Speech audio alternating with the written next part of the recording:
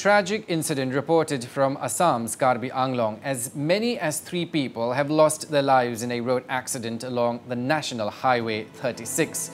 The accident took place in the early hours today after a truck moving along the National Highway 36 hit 3 people who were on their way to Dengaon to sell bamboo. Well, the deceased have been identified as Biren Engti, Lunsey, Rongpi and Sharthey, Timung. Now, meanwhile, Dhonsing Teron, who was seriously injured, has been rushed to Dengaon Primary Health Centre. The mortal remains of the 3 deceased have been sent to Deephu Medical College and Hospital for post-mortem.